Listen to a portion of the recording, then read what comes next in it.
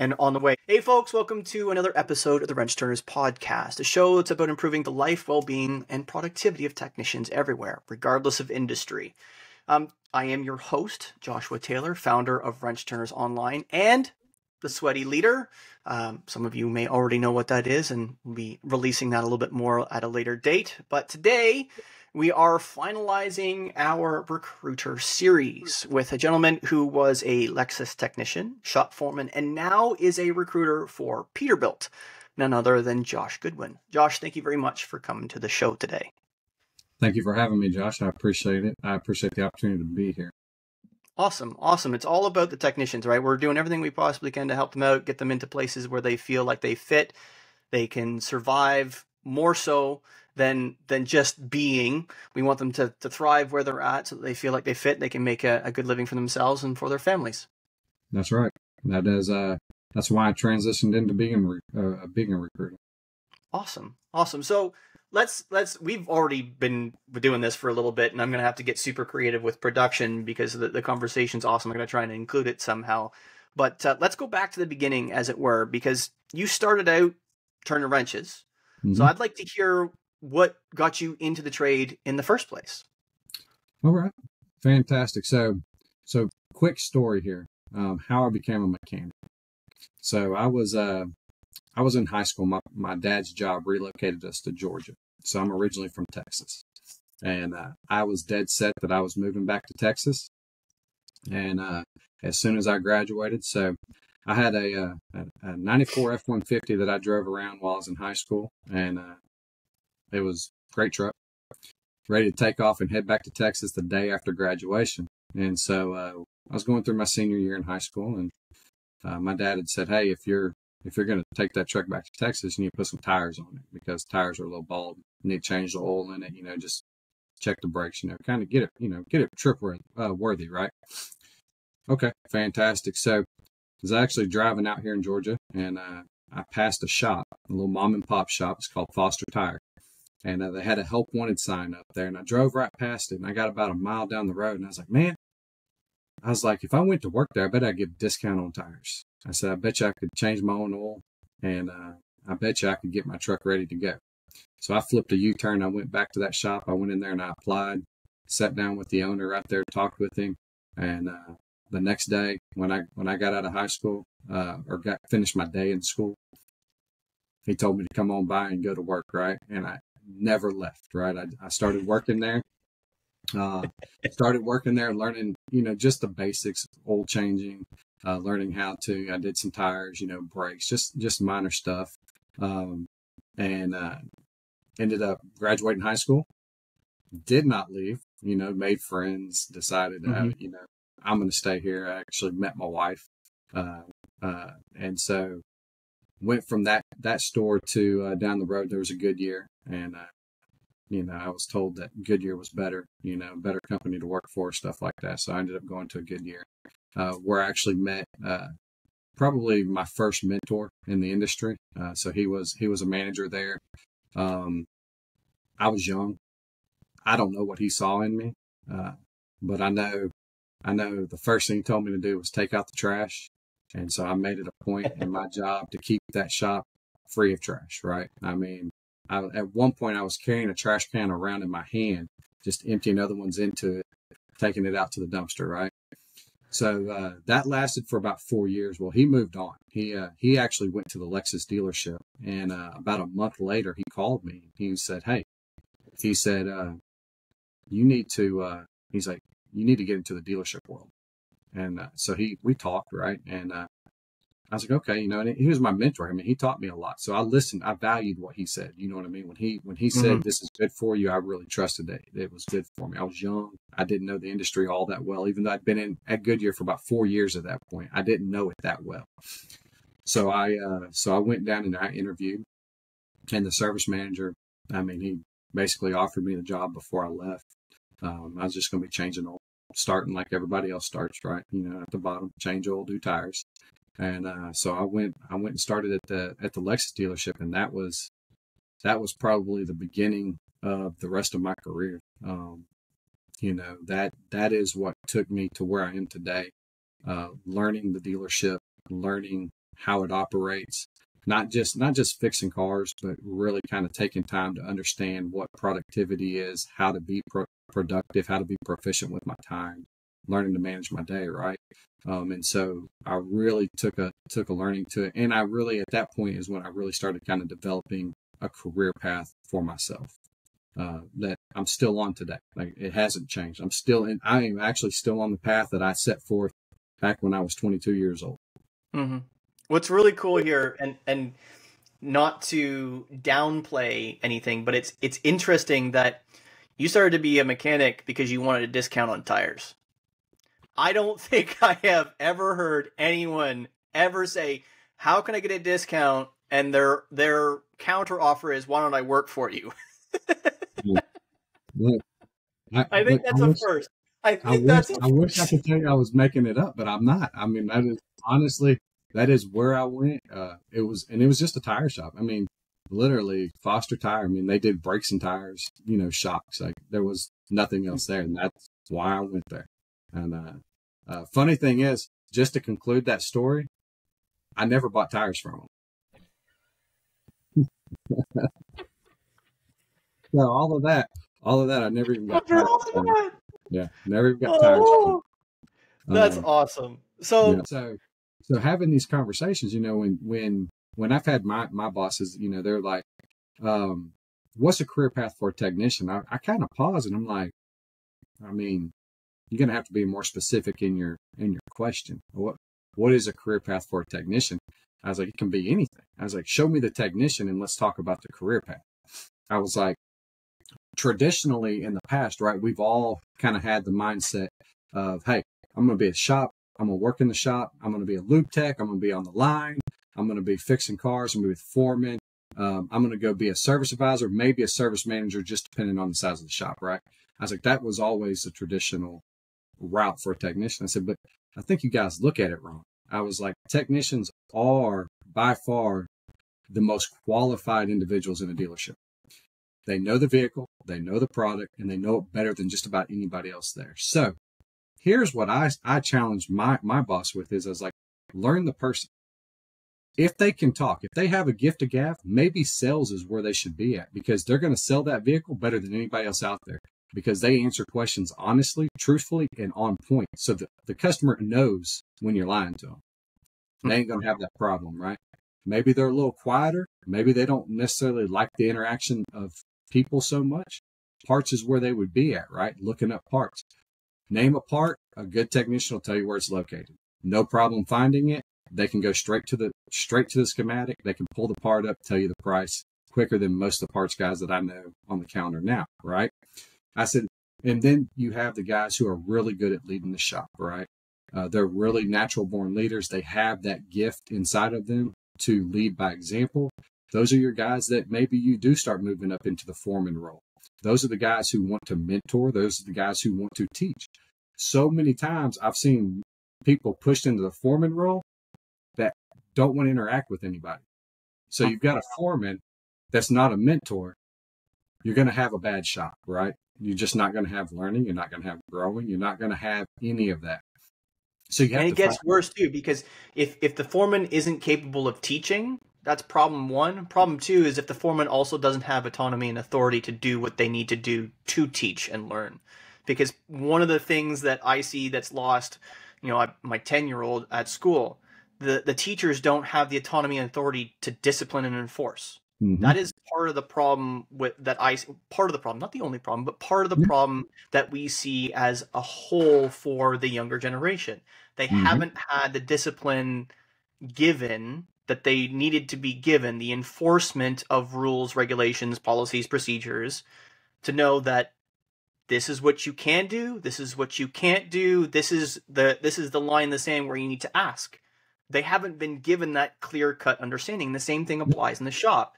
If a shop foreman or shop leader of any kind doesn't have the authority and autonomy to be able to make decisions, to be able to lead properly, enforce both the positive and the negative, they're of no value as a leader.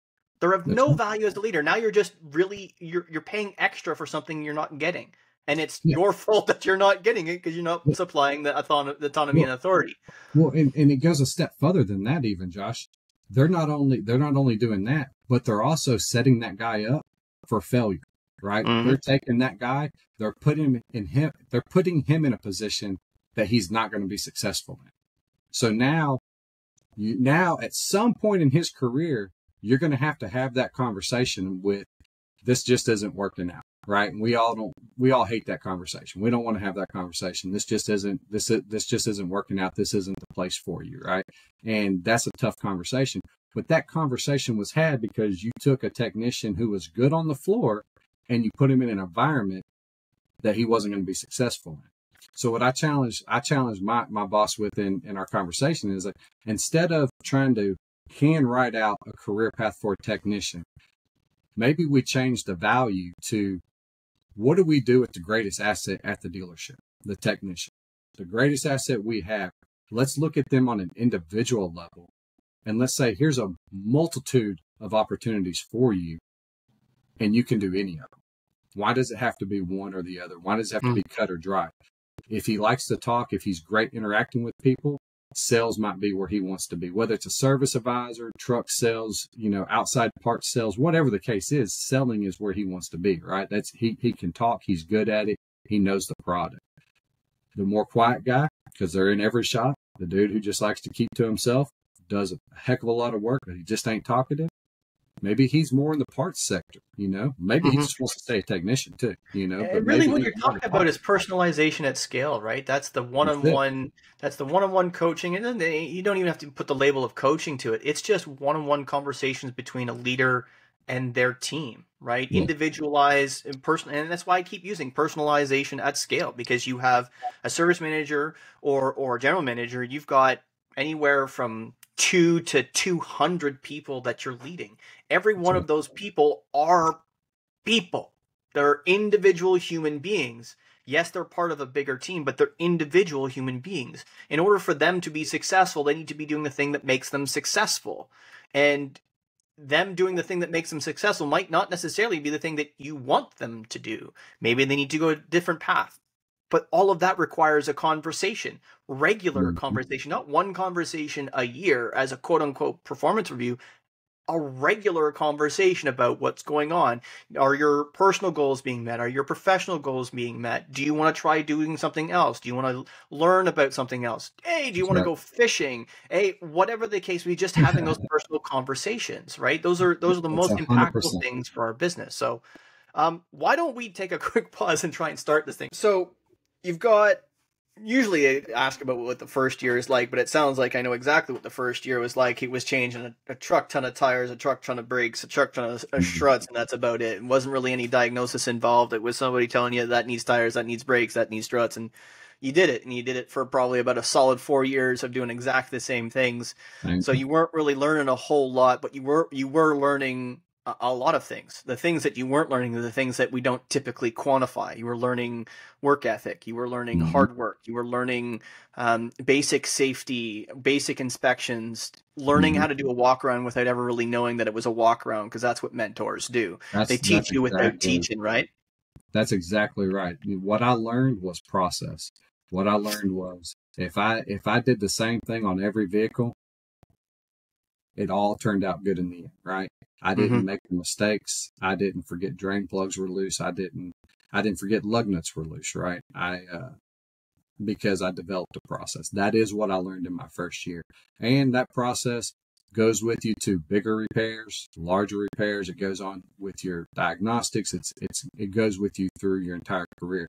But that would be probably the biggest thing I learned through my time, kind of in the independent world before I made it to the dealership, was develop a process, follow that process every day on every vehicle. And I think that's mirrored, when our shared mutual friend Marshall would tell you the same thing. We've had this conversation in our 10 mil group chat all the time, talking about process, and I've said it time and time again that it's the boring things that make us the most money as mechanics. That's and right. Learning to when you create a process for yourself, when you realize what I do, the driver's side rear tire first, and the driver's side front tire, and the passenger side front tire, and the passenger side rear tire, and it doesn't matter what you are doing, and you do that order, that becomes the basis of all of your processes. It doesn't Yes. matter what it is you're doing, what you're diagnosing, what you're repairing, but that basic process moves with you, like you said. And the cool Mm. thing is, as you progress in the trade, that process then becomes larger and larger and larger depending on what you're doing, or it slightly veers off that course depending on the system you're working on, or the reason you're working on it, or whatever. But as you do those processes 1,000 times, that part of the process becomes boring because you no longer have to think, right? That it's the boring things that you no longer have to think about. As long as you're still following the process, Mhm. step, step, step, step, step. That's the important part, because we can become complacent, right? The last thing we want to Mhm. do is become complacent and skip steps in our process. And it's when Yeah. who was it? I think it was Sean Butler that said that really chimed the bell for me on this one, is what process did you skip for you to land in my office as a service manager? I am your boss. I am your leader. You're now sitting in the little boy's chair in my office. What process did you skip in order to land you in my office? So it's the boring processes. If we Yes. skip them, that's where we end up. We end up in the little boys or girls chair. So 100%. awesome. And it's foundational across our career. And it doesn't really matter what we then lead into, because as we were discussing before the intro, which I got to try and figure out how to get into, is that we can do lots of things outside of just being mechanic. Like, we can specialize, we can become more than just a general tech. We can go into transmissions, electrical diagnostics, diesel, heavy duty diesel. Like in the light duty world, there's Chevy and Ford both have like F450s, F550s. Yes. It's kind of broaching on the heavy truck kind of area things. Mhm. You've got cab chassis, which then you get into things like there are some stores that they have built-in facilities where they deal with refrigeration units and Yes. things of that nature that can then become an add-on into the dealership world. All of that stuff, it's all building on what we do. And the Mm. cool thing is, functionally, is as mechanics, we're really good problem solvers because we look at processes every day. Process, A, B, B, B, B, C, C, C, C, D, D, and we follow those steps over and over again. And what we're trying to do is find all of a sudden it skipped C and went to F. It's like, wait a second, where's D and E? Yeah. We Where know did that it go? something's wrong because we know that those 6 processes are supposed to exist in that order. And all of a sudden there's Mhm. something missing. Oh, light bulb goes on. That awareness is part of our innate intelligence as a mechanic as we build the processes. So that's kind of cool that happens over time. Well, The other thing and that you said in there is about mentors. yes. That I just want to very quickly highlight that everybody that's been on the show that still loves the industry, even if they're not turning wrenches anymore, mentorship is so important on the shop floor. Mhm. It's so incredibly important on the shop floor for autonomy, authority, mentorship, training, coaching, personal relationships, team building, all of the above. That mentor role on the shop floor, whether it's in the field, on a big or a small shop floor, is vitally important for sustainable technicians. With that, just note, I was very careful with my words because that was my first mentor. He Mm-hmm. was not necessarily my last mentor. Mm-hmm. Throughout my career, even to this day, right now, I have mentors that help me. They walk me through. They guide me through, different situations. I mean, just yesterday, I was typing up an email, and I wanted to make sure that it was. I wanted to make sure the wording was professional, right? So I'm not necessarily working. I'm not wrench turning, right? But there's still importance in some of the stuff that that we send out, and I wanted to make sure that the wording was professional. I sent the email to my mentor first, the guy that I work with right now. I'm like, hey, can you proofread this and redline this thing for me? I feel like I left some words out that probably need to be in here that'll just make this a little bit easier to read.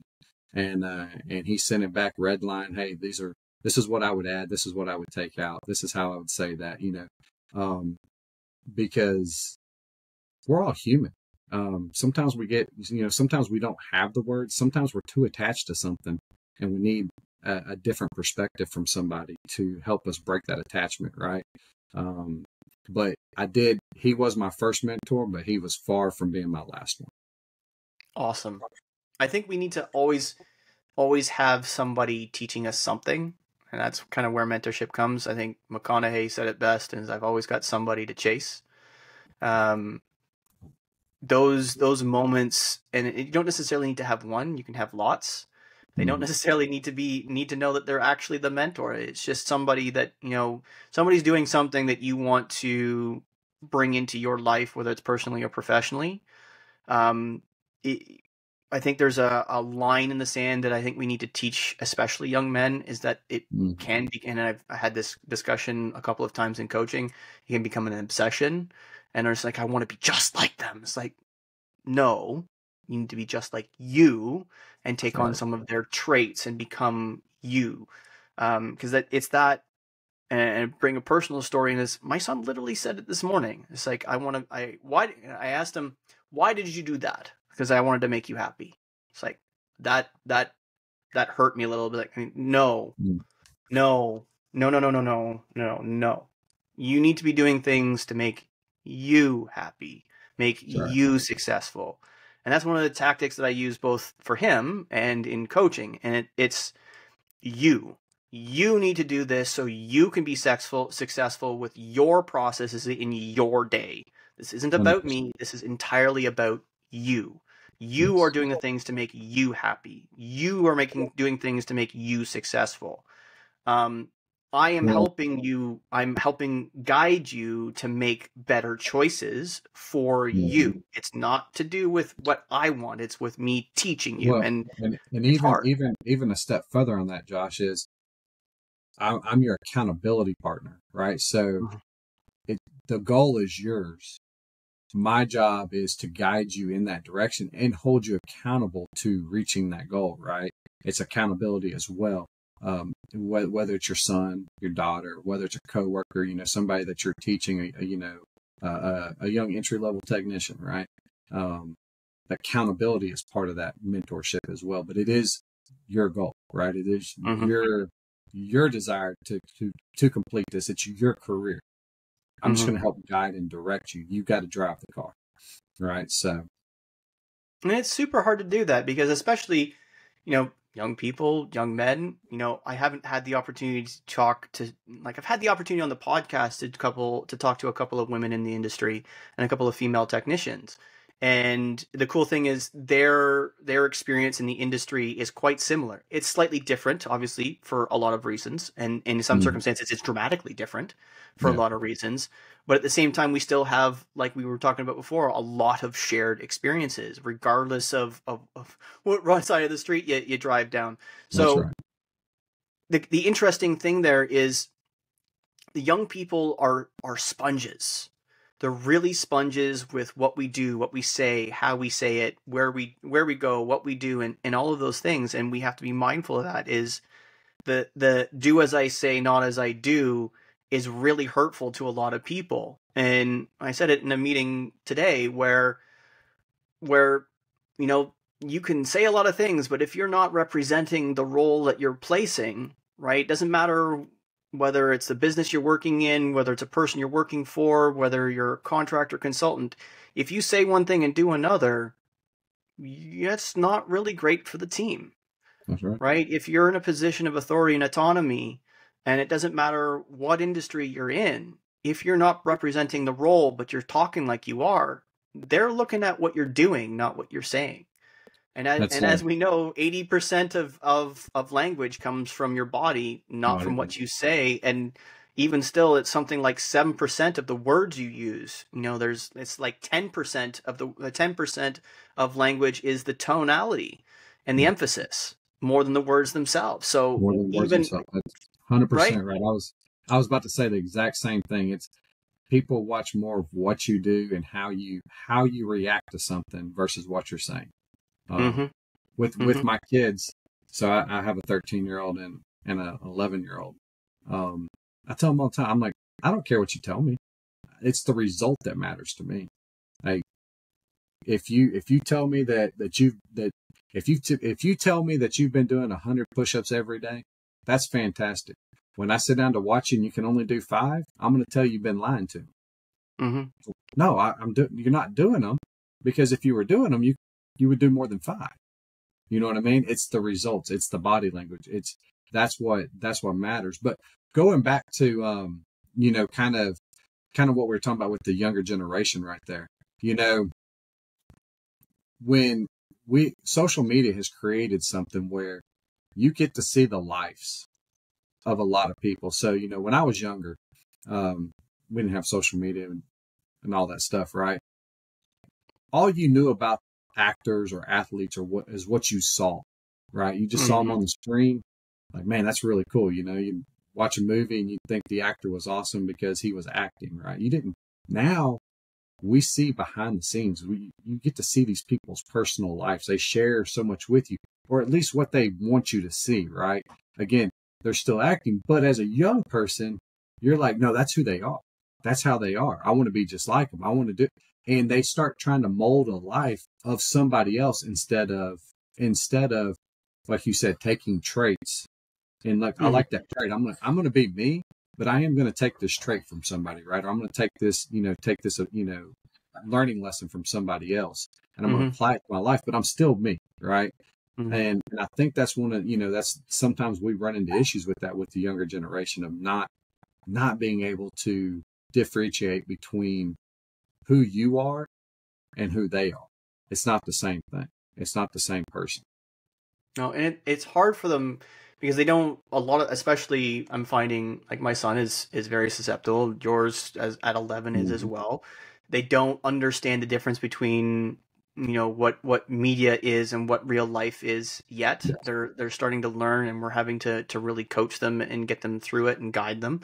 As you said, that guide is really important, and it's a challenge because they get bombarded by it. Even the like we measure to a not to the nth degree, but we measure fairly highly what my son sees and does in Mm-hmm. terms of how much screen time he gets.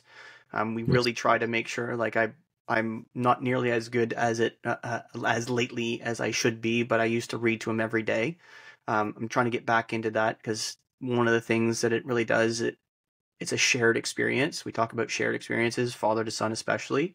He Mm-hmm. needs to be reading. He needs to be understanding how much more impactful to his life that reading is than the screen time.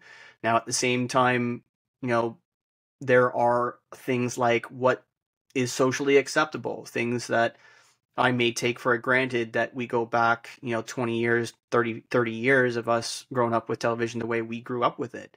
Like there are cultural things that you and I will share, even though we are from incredibly different places, things that we can, willing to bet we both can quote The Simpsons at the same time. It's just something that is culturally relevant. Whereas, in order for him to have a lot of the same culture experiences as some of his peers who seem to already at 10 live with a phone in their hand and live on Facebook or Twitter or whatever the case may be, some of that stuff they really shouldn't be seeing in my opinion, I right? agree. There's a level of protective nature that I want him to be prepared for when he sees it for the first time, and seeing it at 10 is not appropriate. There's a whole series of things he needs to learn first to be able to Yes. gauge reality and be able to cope. He Yeah. is he is obviously, because he's a September baby, he is easily 9 months behind in maturity than majority of his class, because apparently a lot of his class is like January, February, March babies. That 6 months at 10 is a big deal, That's a lot. right? Mm-hmm. And he's an only child. So most of his class have siblings. So there's also a level of maturity that he's not getting because he doesn't have a sibling.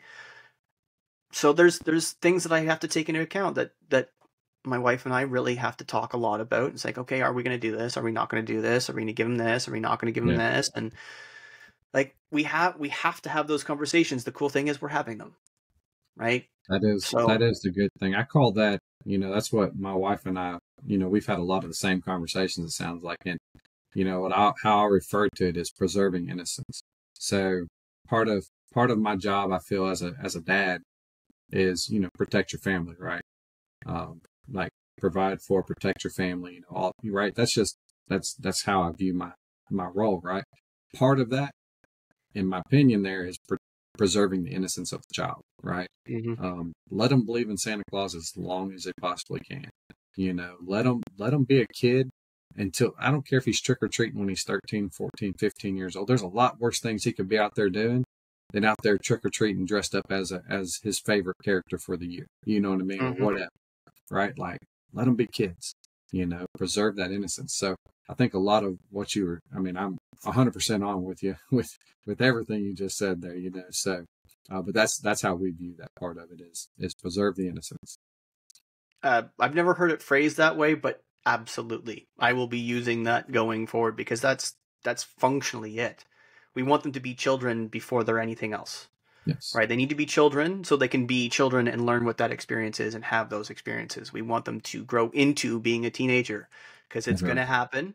Yeah. We can't, time marches on whether we like it or not, but there's a reason why time ticks the way it does, right? Mm-hmm. They get to be infants, they get to be toddlers, they get to be small children, they get to be children, they get to be preteen, and all of the things that come along with that. They need to experience those things in order to grow and appreciate being an adult. That's Right? right. There are levels of things like, wishing your life away is a thing for a reason, right? Mm-hmm. You get to 25 and you go, God, I miss being 15. And you get to 35 and God, I miss being 25. It's like, do you miss being 25 or do you miss not having responsibilities? And do you miss not really being held accountable because you're out in the world and you are still trying to figure stuff out, even though you could be somewhat responsible. You knew you had to eat and you knew you need to pay the bills, but you may not have done that very successfully at Yeah. 25. And at 35, you now have, more than likely, you have people depending on you, That's right? right. There are levels to life that you have to get through, and there's no point in doing it early and there's no point in doing it late, but doing it measured and doing it balanced and doing it guided can be really helpful. And that kind of, I think that's a good segue into here is Yeah. you've spent a lot of time on the bench. You did it early through the tire store, and then you went to a dealership. And somewhere in there, you had some great experiences, but you end up becoming a recruiter for Peterbilt. So you left automotive into HD, and you left being a mechanic to become a recruiter. What happened in there to influence the decision to do all of the above? Great question, Josh. So, as I mentioned earlier, I'm actually still on the same career path that I had set for myself back when I was in my early 20s, right? So, once I got to Lexus, and I worked, and listen, I worked at Lexus and Toyota for 13 years. So this wasn't no short, magic wand that I figured out in my first 60 days, right? Like, this was a process. But I learned, and I built a career, kind of came up with the ideal that I wanted to be on the floor. I wanted dealerships was where it was at. That was where I was going to be working, was dealerships. There was no going back. But I also wanted to learn the manager side, the business side. I wanted to work my way over to the corporate side of a dealership, right? So you have the individual dealerships, and then you have the corporate business that owns those dealerships, right? I wanted to work my way over onto the corporate side of one of those businesses, kind of start learning that aspect of the business, working from a higher level, right? So understanding how the floor works, understanding what happens at the base, but then really getting a chance to learn what happens more on a regional and national level. And then eventually I did want to move over to the manufacturer and actually learn at an even higher level how the vehicle's built, how it gets to its location, and just learn how all of that part works out. I kind of built that career path for me. Now, didn't know I was going to be a recruiter. Didn't have that wasn't part of my plan. But I was a technician. Loved working on cars. And I would tell you right now, to all the mechanics out there, Toyotas are great to work on. They're not hard. They're easy to work on. You make a lot of money working on them, if you're wondering. But I did it. I loved it. I got my opportunity to move into a service manager role, and that was not me. So we talked earlier about personalities, right? My personality is not I'm not a service manager. I'm not a leader like that. That is not, I have a passion to teach and to grow, but the other side of service managing with, having to have the hard conversations, having to answer to the corporate side of the business, like I was just not, I didn't want no part of it. So I went back to being a foreman. I was working at the foreman where I could really, really do the mentoring part. I could teach, and I was a working foreman. So I still worked on cars. I still repaired cars and trucks, did all my daily stuff there. But then I also worked with the technicians and the workload, worked with customers, that type of stuff. Right. And through that process, I really kind of started becoming more and more an advocate for technicians. Like that is really where I kind of first was like, hey, we need to pay this guy more. Like he's really good at what he does, and we're not paying him enough. Like we're going to lose him to a competitor that sees value in him. And that is when I started having the conversations with my service manager and sometimes the general manager about, look, we're not taking care of these guys right. We're working them to death. We're saying, hey, we need you to work more hours, but we're not paying them more. And that's really where I started kind of having that passion, right? So that's when I was in that role, that's where I really started gaining that passion. And so cut to, getting into the future. I wanted to jump over to the corporate side of the business. I happened to be just kind of searching through Indeed. I came across a job ad for a company called Rush Truck Centers. So that is a heavy duty dealership group, much like AutoNation, Asbury, Hendricks. It is just a group. They own, 200 dealerships, maybe more now. But I came across one of their job ads for a recruiter role. And I sat back and I was like, this would actually be really cool. I can actually affect a lot of technicians. I can help them negotiate pay. I can teach them how to negotiate for themselves to get better pay, get sign-on bonuses. I can actually work with these guys.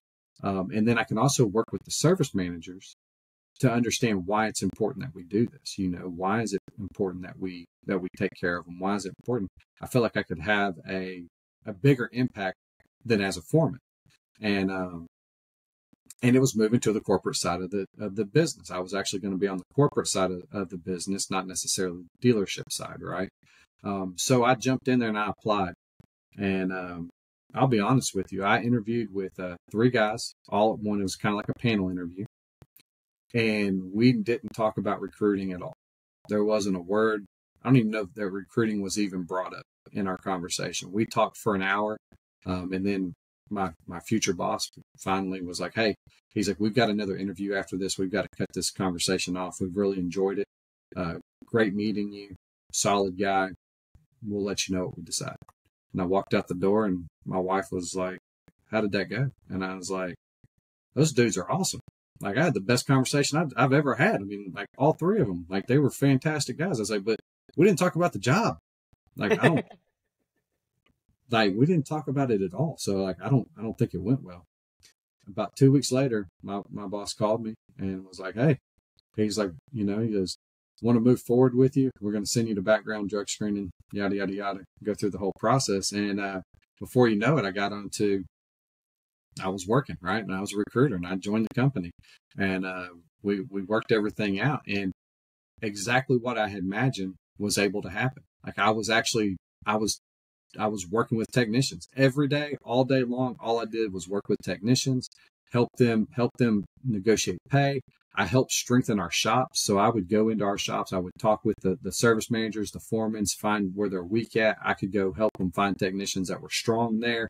I could help technicians that were in a bad situation get into a better situation. And that's where my passion grew. I started Rush Truck Centers is a great company to work for. I started finding technicians that were struggling at shops that weren't good, nasty places to work, just bad environment, toxic leadership. And I was able to bring those guys out. And I was able to get those guys into under leadership that really cared about them, into a company that really provided for them, and get them pay that they really deserve, because technicians have been underpaid for years. You know what I mean? and able to help them get to where they were actually, they were actually doing better for themselves. And that drove the fire more, right? It kept building, right? So I started as a foreman, and then I got in a position where I was touching a lot of people. Well, through my contacts with Rush, I was able to, I met some people with Peterbilt and everything.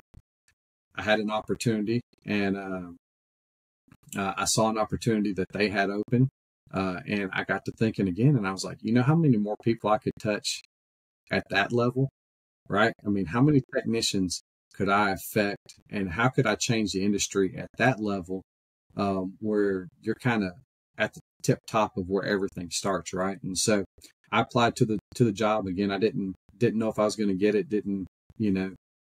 Went through their interview process, and I think I did okay in the interview. Obviously, I got the job, but I think I could have done a lot better too. And it just kind of fell into my lap where like, hey, we're gonna make you the offer. We're gonna get you rolling.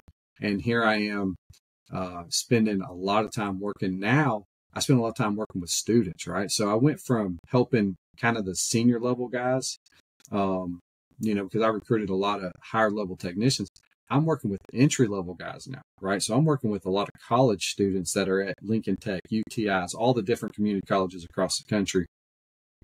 Now I'm affecting how they start their career. So I get a chance to really have an influence.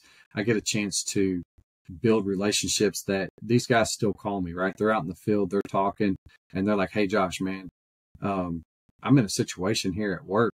I'm looking for some advice, and I'm able to kind of help walk them through those situations and tell them how to handle it, whether, hey, man, like you messed up, own it. Best thing you can do right now is let's just own it. Let's go take responsibility for it. But most importantly, let's fix it. And then don't ever let it happen again. Let's learn from it. Right. And so that's kind of how I ended up where I'm at with Peterbilt. Is probably more of a God thing, I guess, if you want to say that. Like it just kind of escalated. I ended up where I wanted to be at the end, but I'm in a position now where I feel the biggest thing is that I get to influence hundreds of technicians, entry level technicians every year. You're affecting a generation. Yeah. You're no longer affecting 10, 20, 30, 100 technicians in a year. You're affecting a generation of technicians. Yeah. And that's where the passion came. Like and it's grown and it's still growing. And I'm working to even get back to working with senior level technicians. We're creating programs at Peterbilt to help us, work with senior level technicians and help those guys and but entry level all the way up. That's where the fire started. The fire started when I was a foreman. Awesome. And I think that's why it's so important at that shop floor leadership level. It's, I've called apprentices are technicians who have been in trade for 5 years or less. I don't care whether your country has a quote unquote apprentice program. I don't care whether you call it an apprentice. If you've been in the trade for 5 years or less, you're an apprentice. I don't care how old you are. Period. End of chat. The challenge is it's that 6 to 15 year mark where most people are still defining, 6 to 10, you're defining your processes, you're learning your brand.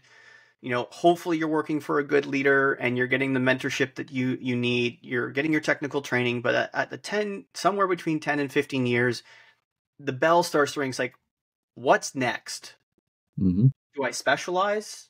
Do I become like the best transmission tech in the country, regardless of what brand it is? Do I try and start leading a team? Do I look to do what's after being a technician?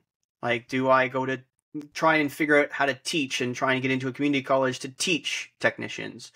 Do I try to transition to become a service advisor because I really love working on cars, but my body just really doesn't like 12-hour days working on steel every day? But I like the aspect, like we bring back to the beginning of the conversation. We say, well, some people might be better as a service advisor. Some might be better as a leader. People might be better in other aspects of what we do and utilize it and repurpose it. But without affecting the beginning, you can't affect the middle. And without affecting the middle, you can't affect the end. And that middle portion is where service shop foreman really comes into place, right? It becomes a real opportunity and viable option for many to transition out of just turning wrenches and taking those skills of problem solving and people skills to the next level so you can lead teams.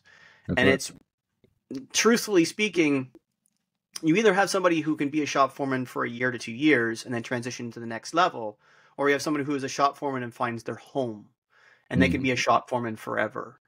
And both are exceptionally valuable people, because I would suggest that the hardest role in the entire store, regardless of industry, is a service advisor, because an exceptionally large amount of things are expected of them. They are expected to know all of the technical, whether it's appropriate or not. They're expected to know all of the technical and be able to build relationships and be a top tier salesperson, right? Those are three completely separate entities for job skills, and they're expected to do all of them exceptionally well, And right? fast. It's the hard. I will die on this hill to say it's the hardest role in the store. The second hardest role is the shop foreman. And the reason being is there isn't a clear cut stamp on the wall definition of what a shop foreman is.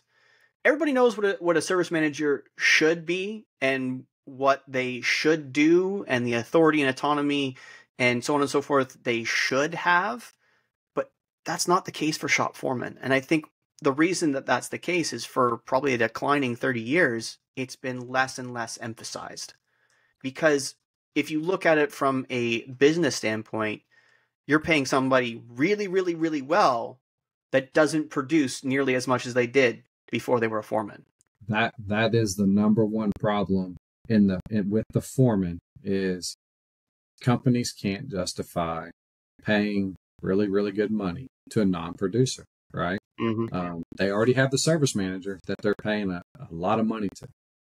Why do we need another one, right? And that's where the role has fallen, like you said, over the last 30 years decline.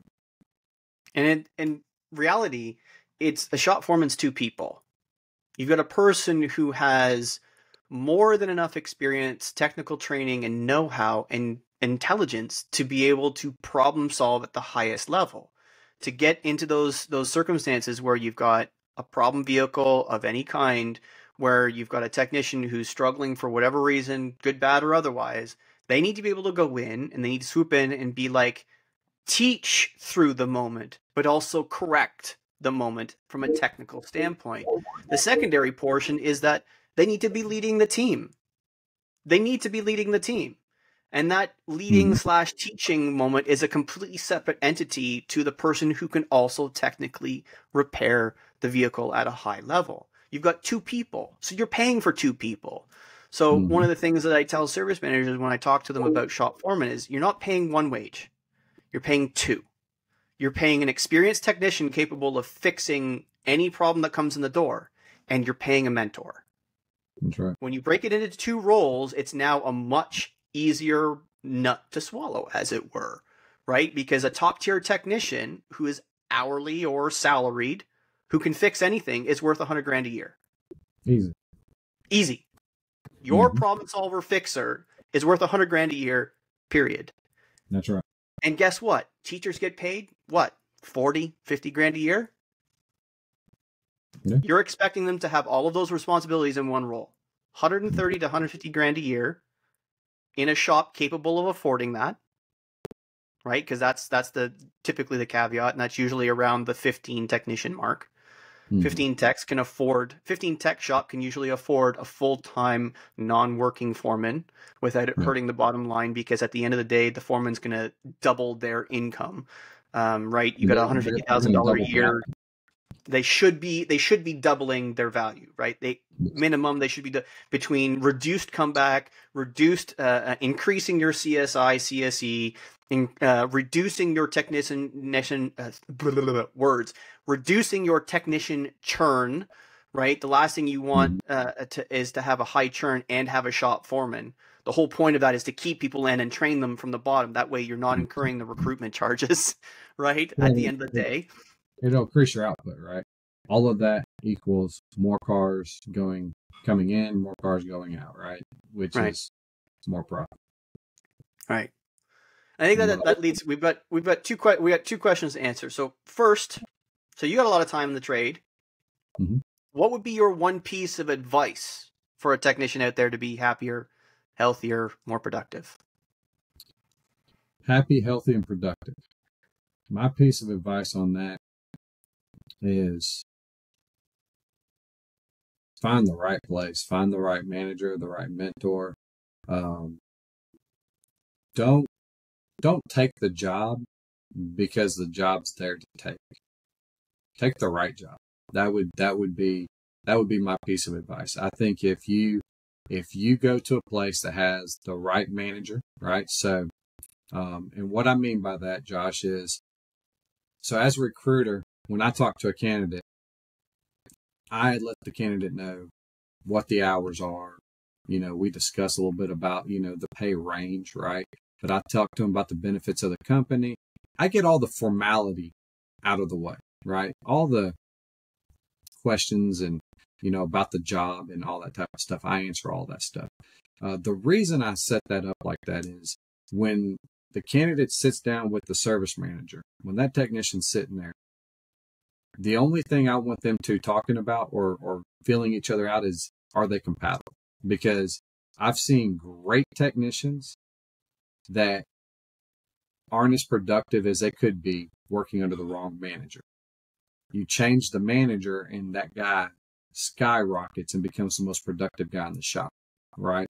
And so with that being said, you gotta, when you're sitting down talking, you should be finding out if there's compatibility there, right? Your interview shouldn't be about how much am I going to get paid. Money's going to come. You're a technician. You're going to make money. Your conversation should be, am I compatible with this guy? Do we work together or do we bump heads, right? Are we hitting each other in the head? We're going to be miserable and hate it. Find the right place, find the right manager, and then you're going to build your career from there. That would be the piece of advice that I've seen more people fail at, is falling apart and not finding the right place to work, finding the wrong manager to work for. Gotcha. That's my number one rule. The more important than anything as a mechanic anywhere, and this is really anybody, but find your high value leader. That's right. Right. If you're not working for a high value leader, it doesn't matter how much money they're offering. You're not going to make money. You're not going to be happy. Right. You're not going to fit. Right. High value leaders change lives. Period. Bar none. 100%. Awesome. Mm-hmm. So stemming from that, it already sounds like you've kind of answered it, but let me ask the question formally. So you've been recruiting for a while now, and you've recruited you're now in a second place, and you got some different corporate entities, kind of how it's flavored your gumbo, as it were.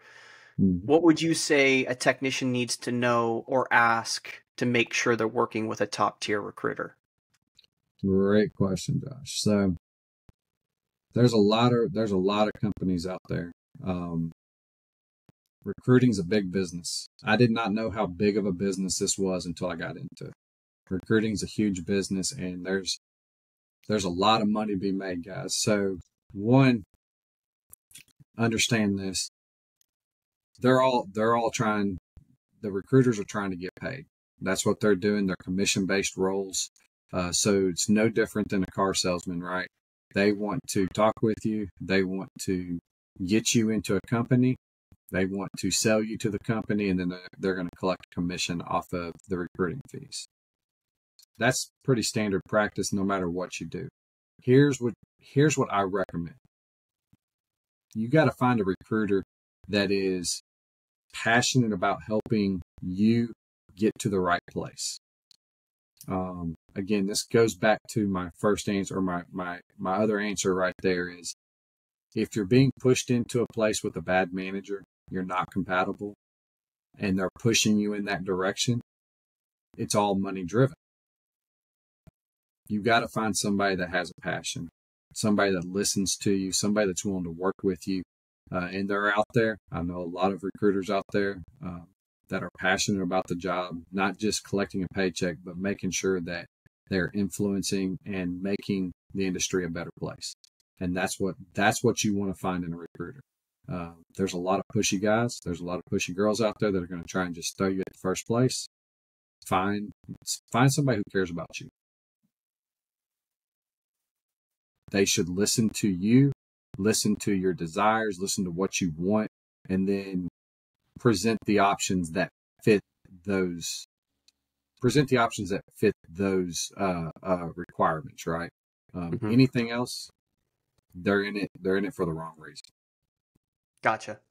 And then, that it mimics whether you're working for a high value leader or not. And that's more important than anything. And I think if your recruiter that you're working with or thinking about recruiting or thinking about working with as a recruiter, if they don't mimic those same shared experiences, same shared goals, those same hardline boundaries, like you have a boundaries of expectations, if they're not clear on that, they're looking for the paycheck, not looking